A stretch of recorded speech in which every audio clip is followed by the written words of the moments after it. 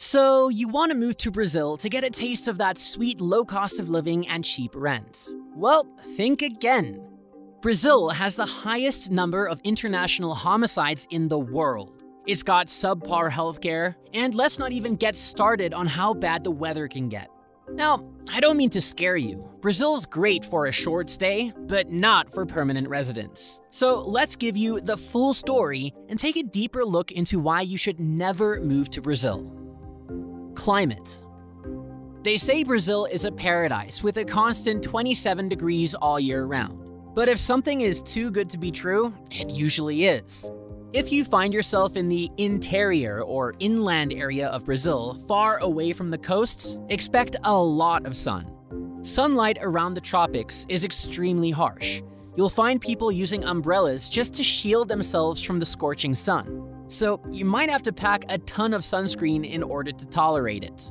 There is no shortage of rain in Brazil either. Places like Belém experience a lot of rain all year round, so that might limit your opportunities to go outside and enjoy the weather. But of course, the weather isn't the same everywhere. In Florianopolis, it's a whole different story. Not too warm or sunny, with enough rain to keep the countryside lush and green. Cultural and structural shock. The Brazilian experience can be a sort of cultural shock, especially for Westerners. And I'm not just talking about the culture either. There are structural differences here that'll leave people confused, like legal, governmental, and even behavioral. Prices are not given up front. You won't find clear numbers plastered anywhere. Instead, it's a game of hidden costs and surprise fees that you only unravel after the deal's done. Laws appear and vanish instantly, with no notice of where they came from or when they're going to be abolished. There is convoluted bureaucracy, a tax system that's a maze, and a strange sense of urgency from public offices. Security. Now, I can't talk about Brazil without addressing the elephant in the room: security. Brazil has a reputation of being an insecure place, but there are a few key things to remember.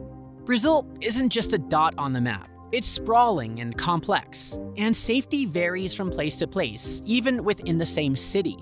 Now, if you're heading south, you're on the safer side. Places like Florianopolis and Sao Paulo are pretty calm for explorers. Up north, well, that's where things might raise an eyebrow. Cities like Fortaleza and Salvador have a reputation for being unsafe. Gangs and violence pop up on the radar, but even then, these spots are still hot tourist hubs. One place I would not recommend going to is Feira de Santana. It's ranked as the most dangerous city in Brazil and 9th worldwide. In 2020, they counted 418 homicides, roughly 67.46 per 100,000 citizens. But let's take a look at the bright side of Sao Paulo. It's the safest place to live in the country. There's a state and a city by that name. The city is the state's capital, and trust me, its countryside is polished and safe. And if you're looking for work, then cities like Ribeirão Preto and Jundiaí are great because they're just a stone's throw from Brazil's economic hub. A comfy city apartment in a safe neighborhood of Sao Paulo is the same price as a cozy countryside house. Plus, there's even clean air and more safety. Inconsistent state standards. What I mean by this is that city infrastructure, amenities, and services will vary from place to place. The standards adopted by one state aren't uniformly adopted by others most of the time. Brazil is a big country with 27 states and 5,570 municipalities. Each one has its own unique administrative, political, and socio-economic characteristics. As such, you can expect the level of development to vary greatly per state. For example, in 2021, the state of Sao Paulo had a Human Development Index of 0.806, while the state of Maranhão had 0.676. I won't bore you with the numbers, but factors such as the Education Index, Longevity Index, and the measures of income inequality all vary across the states just like this. So you really want to pay attention to which part of Brazil you want to go to. And the level of development is going to affect your daily life. The traffic and highway in Tocantins can be really bad. But in Sao Paulo, you'll find some top-notch toll-based roads. It's pretty far away. Whether you're from Europe or North America, the geographical separation means you'll either be forking out a substantial amount for those airline tickets or coming to terms with less frequent visits back home. For those situated in Europe, it's essential to note that only a handful of major cities, mainly in Western Europe, offer direct flight connections to Brazil. These flights generally take off from Sao Paulo or Rio de Janeiro.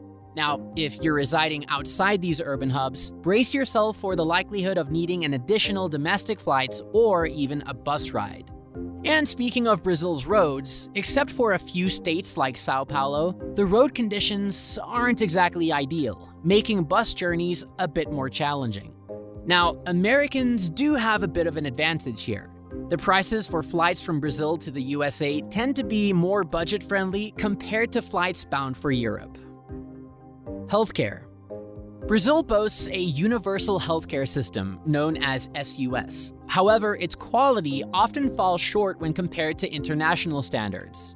While Brazil offers a free and all-encompassing healthcare system, depending on your location, it might carry additional risks, particularly if you're not in cities with high-caliber public medical schools. In comparison to renowned systems like the British NHS, Brazil's public healthcare system, understandably, lags behind due to economic disparities. For newcomers to Brazil, numerous healthcare insurance providers are available. Seek one with solid local coverage and positive reviews. But on a bright side, private hospitals in Brazil often meet world-class standards. Private healthcare services in metropolitan areas such as Sao Paulo or cities with esteemed medical universities like Ribeirão Preto are top-notch. In fact, Sao Paulo alone boasts 2 hospitals among the world's top 100. But it's pretty costly, at least for locals. They often talk about the cost of private healthcare, especially considering the domestic landscape. But if you compare it globally, then they are on the lower end of the spectrum. For instance, giving birth at the esteemed hospital Albert Einstein, ranked 38th globally, costs less than $4,000, in contrast to $32,000 estimated by the Mayo Clinic. And while we're talking about the plus sides, let's take a deeper dive into them. Plus sides of moving to Brazil. See, the Brazilian economic landscape has its frequent ups and downs, something locals often refer to as chicken flights. This economic roller coaster has its pros and cons. On one hand, it's crucial to build a safety net with low-risk options like saving in dollars and a diversified investment mix to weather the storm. Multiple income sources help too. However, not everyone can cushion themselves from the economic jolts that happen every now and then. And here's where a silver lining emerges. After each economic turbulence, those who endure have a shot at snapping up quality real estate, assets, and even companies at favorable prices. Also, the exchange rate plays its part. The real's dip against the dollar has actually made living in Brazil more affordable for Americans. Especially in the past couple of decades, Brazil's financial twists and turns have created a unique window of opportunity for those earning in foreign currencies, and it's all thanks to the constantly changing exchange rates. Over the last 10 years, the Brazilian real saw a significant 70% drop in its value. This shift brought some eye-catching deals, such as snagging beachfront apartments in top-notch state capitals for less than $500 a month. Now, despite this devaluation, it's important to note that Brazil isn't the most budget-friendly option in South America. Nonetheless, the exchange rate, combined with the steady decline of the Brazilian currency, opens up a unique opportunity. Those who can work remotely, earning in foreign currencies, might find a sweet spot here. While jetting off to new lands can be thrilling, it's not always a breeze to secure a working visa elsewhere. In some cases, you might end up firing off your resume to numerous companies, waiting for that one lucky break. However, the change arrived in January of 2022. Brazil revamped its visa regulations to draw more digital nomads in, offering a potential shortcut for those keen on settling in this country. Brazil has been opening its doors to remote professionals with a 1-year visa offer. If you're working remotely and want to base yourself in Brazil, this could be for you. Another pro for Brazil is that the country's devalued currency offers affordable beach houses. For remote workers and retirees hunting for a seaside abode, Brazil's got some interesting options. Santa Catarina emerges as a top favorite. So, thanks to that favorable exchange rate, along with simplified real estate procedures, Brazil is gaining traction as a haven for those seeking warmth during the northern winter. The trend of foreigners snapping up beachfront properties gained traction after the 2014 World Cup, with prices that still make sense and an array of excellent opportunities. Investing in a beach house in Brazil is a smart move for those in pursuit of sunnier climates, affordable real estate, and a straightforward route to property ownership. Brazil has established itself as a sought-after summer haven, prompting higher flight costs from Europe during the season when most Europeans escape the chilly winter. So if beach life tickles your fancy, don't miss out on Praia de Cedro in Ubatuba. The beauty of purchasing a Brazilian beach house lies in its flexibility. You can jet off to it whenever it pleases you without breaking the bank.